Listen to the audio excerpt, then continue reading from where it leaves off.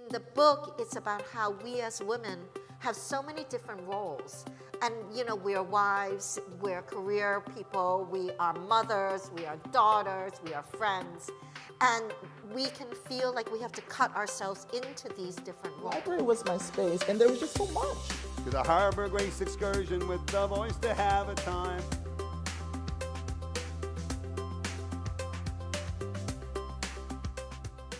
So before we get started, I actually asked Jean if she could do a little bit of an elevator pitch about her story without giving too much away, because there is stuff to give away. Just letting you know. So elevator pitch, tell us what the story is about. Right, well, I'm so happy to be here. This is my first time in Canada.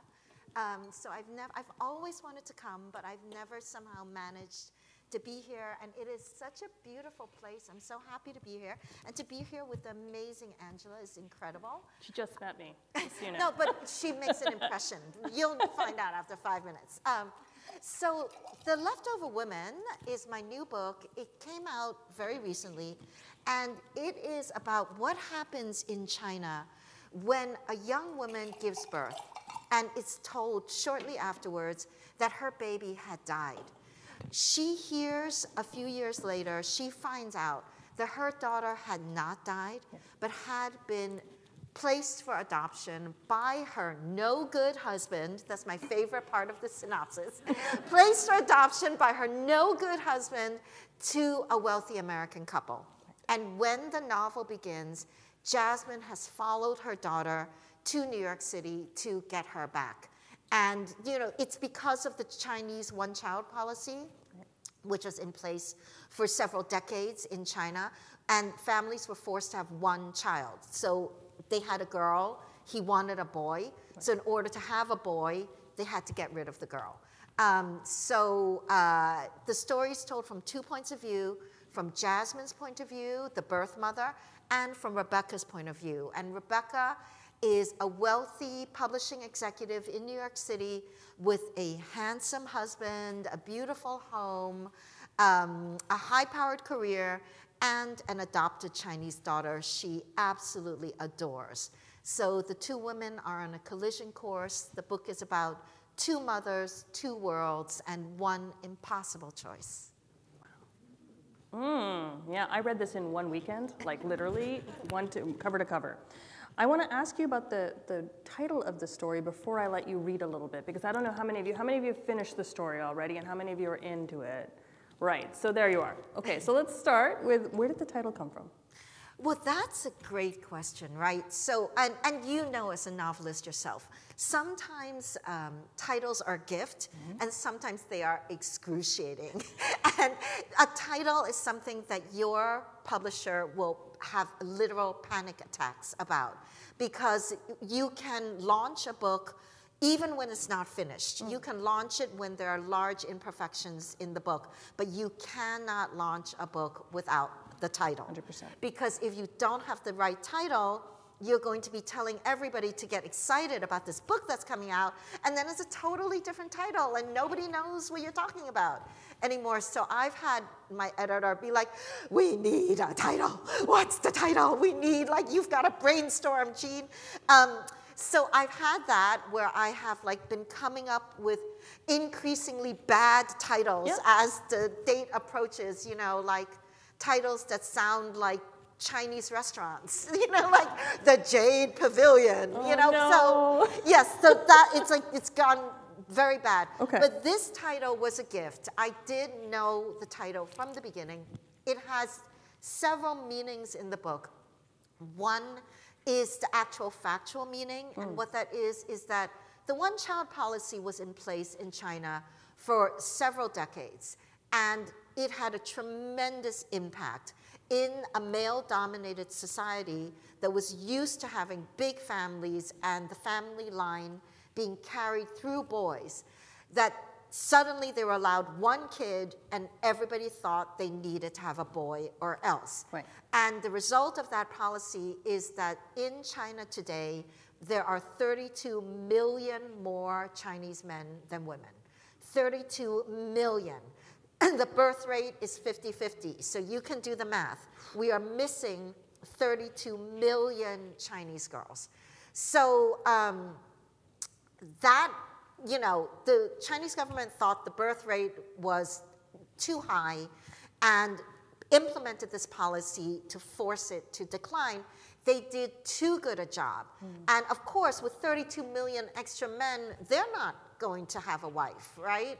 And you have generations of people who are like, well, I was an only child. I don't need to have multiple children. And maybe I don't need to have children at all. So now what they've done is they have gotten rid of the one-child policy. And instead, there's a new propaganda campaign. And what it is that if you are a woman of a certain age in China and you are not married, not with children, there's a propaganda campaign against them because they are saying that these women are kind of wasteful. They're not a part of society. They're not contributing, and those women are called leftover women. So the title is a reference to the way that that policy has flip-flopped and yet is still somehow the women's fault. But in the book, it has a different meaning because Jasmine is too young to be a leftover woman. In the book, it's about how we as women have so many different roles. And we're wives, we're career people, we are mothers, we are daughters, we are friends. And we can feel like we have to cut ourselves into these different roles to be palatable. And Jasmine says in the book, when everybody has taken what they want from me, I am what is left. Which any of us could say, quite frankly. Right. It's absolutely. Absolutely. Such a moment that could have been empowering for women. To so many women, and then this many men. Well, men should be chasing this, right? That's what I thought too. When I was doing the research, I was so shocked because indeed I thought in a situation where women are so scarce, they'd have all the power, and yet it does not seem like they do from all of the nonfiction accounts I have read. That's amazing. I mean, that just shows you the power of a government to change, to spin the thing. So why don't you give us a little bit of a reading? Do you mind? Sure. That'd be amazing. So I'm going to read a little bit from the first chapter. And what has happened is that Jasmine has paid off the Chinese mafia to smuggle her into New York City. And she therefore owes a huge amount of money that she's got to pay back by getting a job. But she doesn't have the right documentation. She doesn't speak English. She doesn't have the skills. And so she is in a restaurant looking for work. A small man wearing a wrinkled suit, much too big for him, exited the kitchen and approached me. He looked as tired as his faded eyes. "You're looking for work? What's your name?" I started to push my glasses up my nose, then realized I'd taken them off. I felt exposed without them, especially with the two women watching us. How many times had I already had this conversation? Could I trust him not to report me? I'm a very hard worker. He barked out a laugh. "Let me guess. You don't have the right paperwork and you want me to give you a job, even though you're too scared to even tell me your real name. Forget it." "I can clean tables, waitress, serve dim sum. I have a good memory." My heart was racing. I was talking too quickly. I couldn't return to China and my disastrous life there. I closed my eyes. I passed the menu board. What had it said? "Your specials today are braised pork and gravy, shrimp with vermicelli and garlic, and vegetarian crystal dumplings." He paused. "Can you come in full time?" "A few nights a week." He shrugged. "I have people lining up to work 24 hours a day, especially if they're in your situation." In my peripheral vision, I noticed both women perk up as a young man stepped past us on his way to the kitchen. He was hunched over, his head averted, as if trying to make himself less conspicuous. He wore a navy jacket with an elaborate emblem on the sleeve. A worn guitar case was slung over his back. The manager spotted him and erupted like a bulldog confronting a Doberman in the street. "What do you think this is, a storage area?" The beleaguered man took a deep breath but didn't stop. I'm so sorry, I'll stash the guitar, you won't notice. There was something familiar about his warm tenor that called to me. I didn't recognize the voice, rather the inflection of his Chinese, the rhythm of his words. I tended to avoid young men with their grabby hands and clinging eyes, but I was riveted to this one. His hair was dark and silky, the gleam of amber highlights visible even in the fluorescent lighting. Come here. The manager actually stomped his foot. The man slowly turned towards us, and when he caught sight of me, he froze. My heart lurched. I stared into a face that I both knew and didn't know at all. 2 thick slashes of eyebrows, dusky skin, a square masculine face with eyes like melted chocolate. Anthony. He was etched into my soul and yet entirely new to me. I remembered gangly shoulders, a broad, opened grin, his thin fingers plucking on guitar strings while perched on the steps of his house, one of the largest in our village. Then his family moved away and it stood empty, with me staring into the windows day after day. My eyes rested upon the man, but my soul recognized a boy I hadn't seen in 10 years, my best friend when I was 14 years old. He was gaping at me. Then he whispered, "It's you." Ooh. Such a good scene. I love that scene. That's a very good scene and beautifully written. Like, can I just say that as a writer, I am always in awe of people who can like bring me into a scene and I can visualize it. I can almost like touch this person and see his hair, and just gorgeous. I loved it. Okay. So you chose to use first person for Jasmine, who's in that scene, and third person for Rebecca. So I just had a curiosity. Can you tell us about that choice? Well, so as I said earlier, the book is told from the point of view of Jasmine, the birth mother, and of Rebecca, the adoptive mother, who is white. Right. And so it's very obvious kind of the ways in which I can put myself into Jasmine, because of course I'm also Chinese.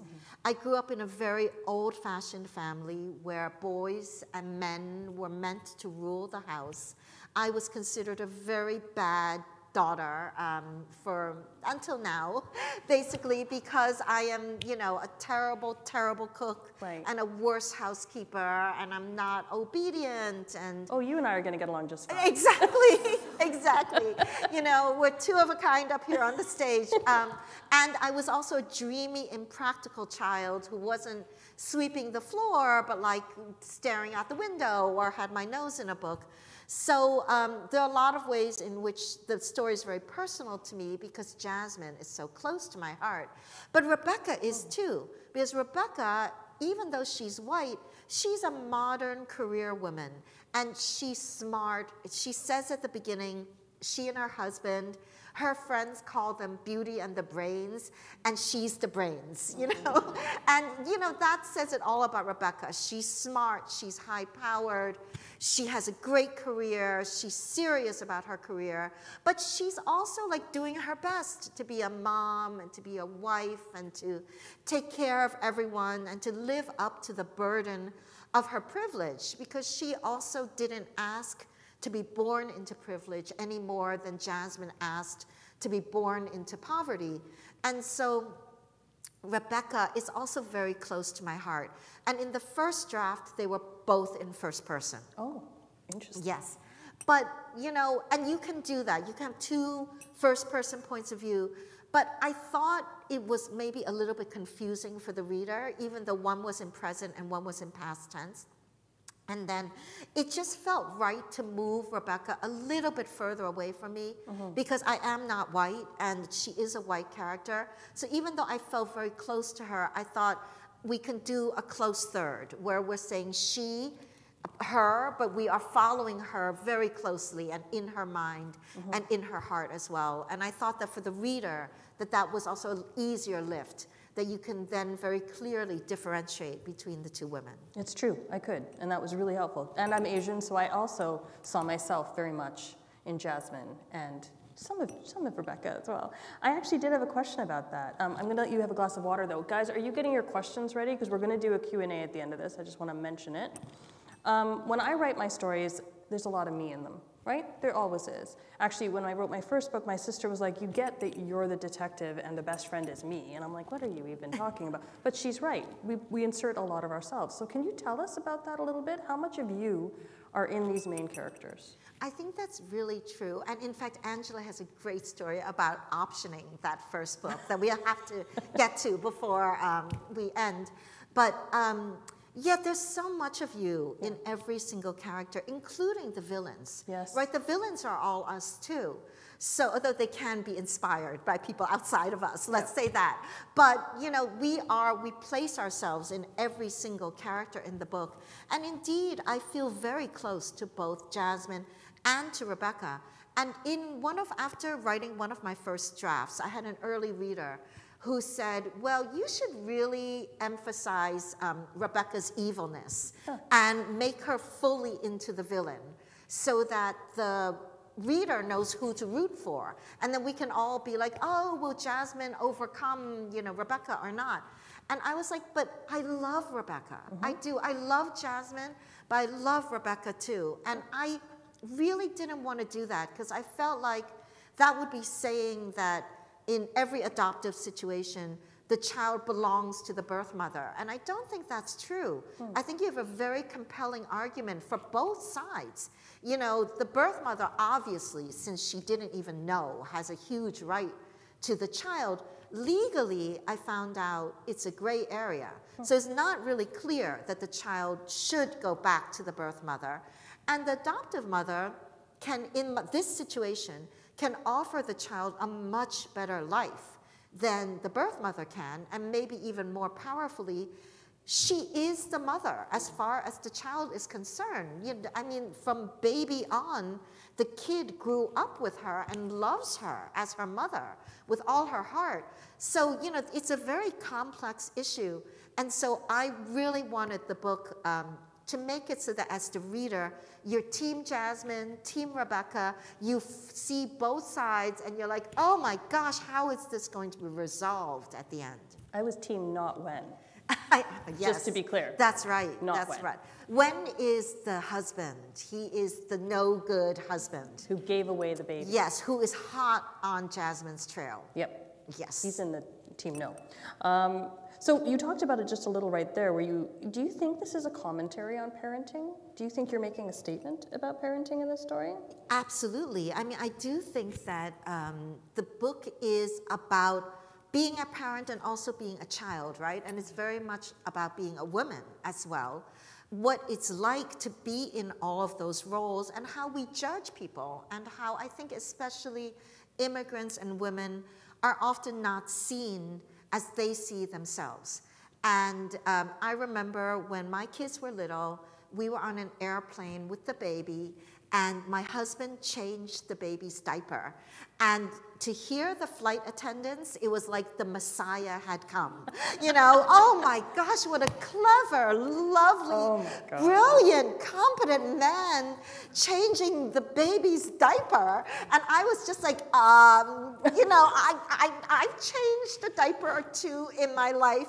And basically, they all lined up and sang in chorus, nobody cares. You know, nobody cared that I had changed a million diapers and he had changed one diaper. And I think that that is something that happens to us a lot. And I have certainly pretty much killed myself trying to fulfill so many roles at the same time. And I think that no one is harder on ourselves than we are, where you think, oh, why couldn't I go to that high-powered meeting and be at my kid's bake sale at the same time, and then feeling guilty about not being able to do you know, everything all at once. And what you're talking about isn't even balance. It's like the idealized balance. It's like not even possible balance, which is what Rebecca is dealing with. Can you tell us a little bit more about her in her grounding and her scenes? Well, you know, Rebecca, like I said, she seems to have the perfect life when we meet her. And she's a publishing executive. So that was really fun to have a kind of insider look at the publishing world, which, by the way, is insane, right? It is the craziest world because it's a lovely, lovely place filled with wonderful people.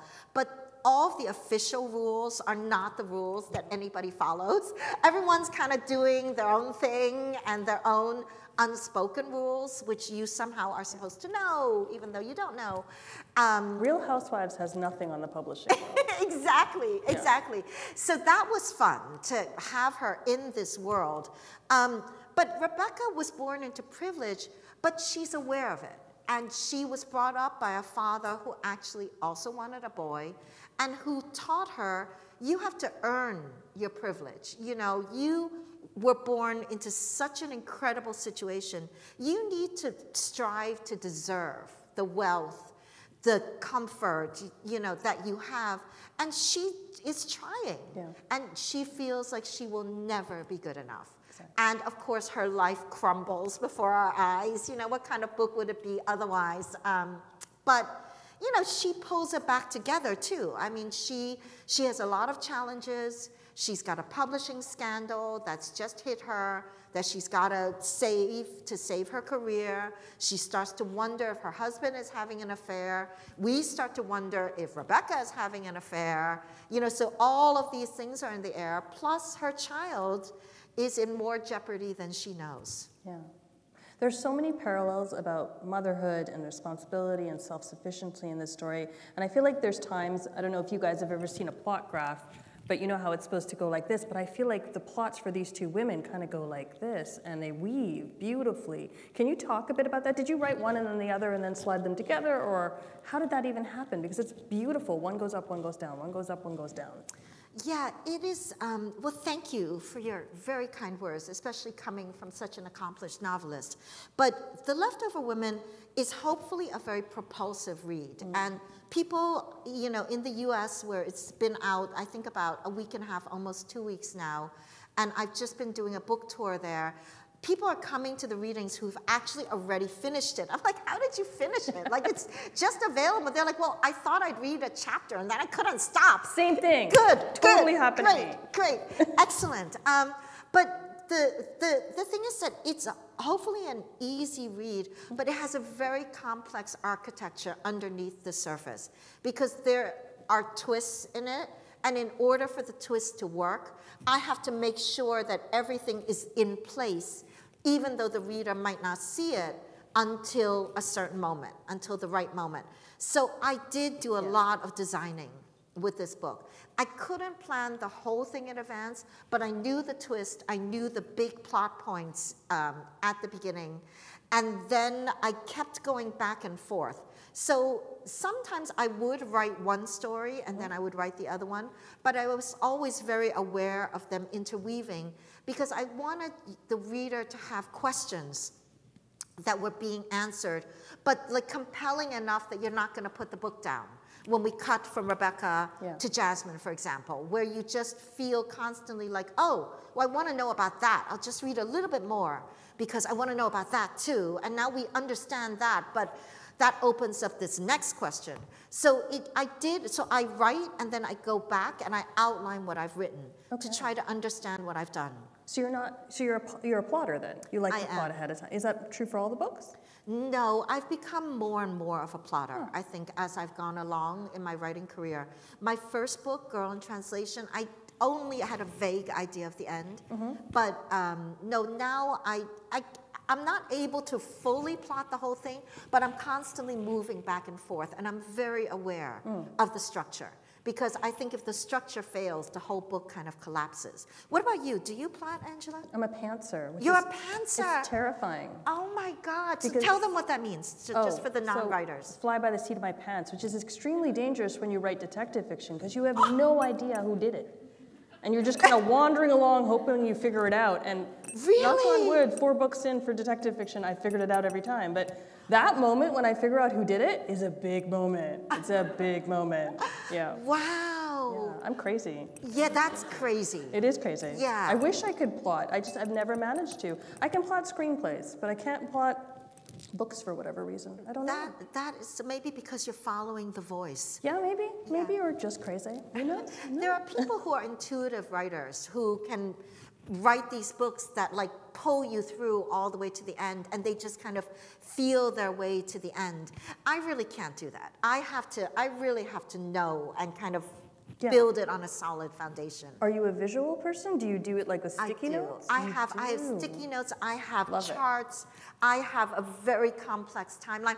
Oh, and I have a Google Calendar, an alternate Google Calendar, in which I like do all the murders. And you know, if anybody were ever to find that, or my Google history, like that would be a very scary place to look. Yeah, if the FBI is listening right now, that's not real. Exactly, exactly. That's very cool. So can we talk a little bit about the male characters in this story? Because they have a lot of flesh around the bones. They're not just like side periphery people. I truly hate Wen, and I know him quite well, I feel. So can you tell us about the male characters? Yeah, there are a couple of men in the book. And I have to say, by the way, that with all my plotting, there was like going to be an extra romantic entanglement that was going to be a big plot point. And then I got the characters into the situation, and she was like, I'm not doing him. And I was like, what? Totally happens. She was like, no way am I gonna like enter into that arena with this guy. And I was like, oh. So I had to dismantle that whole plot story and like find something else to happen. So that's the thing. You can plot, but in the end, you do have to listen to your characters and be true to who they really are and who they want, and you get to know them better as the story goes along. But I would say there are a couple of men, there are a couple of serious men in the book. We have Anthony, who we just met, who is Jasmine's childhood friend. And this scene, I have to tell you, does not actually end well because he's mad at her. Because when she got married to Wen, who is her husband, the no-good husband, she had to break off her friendship with him, and he's still kind of bitter about that. But she catches the glimpse of a bracelet, a red thread bracelet on Anthony's wrist in that scene, and she's thinking, is that the same bracelet I gave him? And so you have to read the book to find out. But so she and Anthony have a thing going on. We have Rebecca, and she has a brilliant language prodigy husband named Brandon, who is white but speaks Chinese fluently, and therefore forms almost like a mini family in Rebecca's family, because Rebecca has a Chinese nanny named Lucy, and Lucy speaks Chinese, Brandon speaks Chinese, and Fifi, the child, speaks Chinese. So sometimes Rebecca feels like a stranger in her own home. And I wanted that situation because so many immigrant parents feel that way in their own home. Because especially like my mom never really learned to speak English. I know that she was very fearful when I was speaking English on the phone with my friends because she didn't understand. And there's becomes this kind of gulf between the mother and the child because, or the father and the child, because of that language barrier. So we have Brandon, who's very handsome, the beauty in the situation, but he acknowledges that the real brilliant part of that couple is Rebecca. And then we've got Wen, the no-good husband, who, you know, we do hate him, but she echoes that. I really don't like him. Yes, we do hate him, but, you know, he believes in his argument. I mean, he believes that, and there is truth to it, that China's economic system would have crumbled without something like the one-child policy, and that it saved China, and it brought China economic prosperity, and that they had no choice, and that he had saved their daughter from death, you know, that he hadn't left her on the side of the road to die, like people who I had interviewed and spoken to, but he had, you know, just given her a better life in the West, and he totally believes in that argument. So yeah, those are kind of the main men. And then there's also a kind of guy who's a colleague, who's a competitor to Rebecca, named Mason, where we wonder what exactly happened between Rebecca and Mason at the Frankfurt Book Fair. So there's also a subplot with him as well. I hear stories about the Frankfurt Book Fair. The Frankfurt Book Fair. Yes. Interior and exterior lives. Can we talk a little bit about that? Because there's a lot, I mean, I'm not going to give away anything, but interiorly what we know and exteriorly what we know. Can you talk a little bit about that? Yeah, that's such a great question. I mean, I think that when we read Jasmine, we feel like we're so close to her and that she's so much like us. But actually, her chapters are all in Chinese. And so, of course, the book is in English, but it's in fluent enough English that we don't feel a barrier. But that is her inner life. Her expressions are Chinese. Her thoughts are Chinese. She's actually speaking Chinese in her chapters. And then sometimes we suddenly hear her speak English, and we realize, wow, her English is not good. Her English is very simple and very elementary. And that tells us something about what might happen when we encounter someone in our lives who might seem very different on the outside than they are on the inside. We often come across people who don't speak English fluently, and it's very easy to make an assumption about their intelligence or their level of education based on their English. But I'm hoping to show with the book, and with actually the big plot twist in the book, that how we see people is very different from who they might be on the inside. It's book by their cover, right? Judging books by their cover. I love how you do that in this story, because it's not like a, you need to know this thing. It's just like a sub-message that kind of drifts through it, and I love that. It's beautiful. I need to ask what's next for The Leftover Woman. Well, I am working on a new book, and the new book is a murder set at Harvard. Oh. So yes, so that's what Where I'm you working went? on. Yes, Yes. I did go to Harvard. I was very, very poor as a child. And it was clear to my family that the only choice there was in my life was either to stay working at the factory where I worked as a kid in New York, or to find some guy willing to marry me. And they were in despair that they would ever find such a man, because I'm such a terrible Chinese daughter and such a bad cook. So those were my two choices, and I thought by myself, well, I'm going to go to Harvard instead, and that's what I did. I feel like everyone should know those choices. Like, these are the choices, and then there's Harvard. That's right. Always choose Harvard. Yeah. That's right. So, but The Leftover Woman itself is becoming a... Yes, it has been optioned for film, and in fact, it's quite special because it was preempted. Basically, the moment we finished the manuscript, it was sold for film and TV. All of my books are in development, but I've never had one go as fast as this one.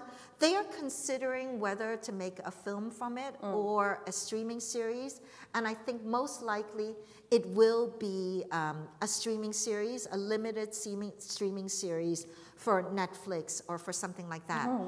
But you've also had experience with options, Angela, so can you tell us about that with your books? I have. All of my books are currently optioned as well, though I've written screenplays as well. Have you written a screenplay for this? No. Would you consider writing a screenplay? They asked me, they were like, how involved do you want to be? Yeah. And you know, of course, part of you wants to be involved, but the problem is, I don't know what it's like in your contracts, but in the US, you can be a writer and be involved, but you have no power.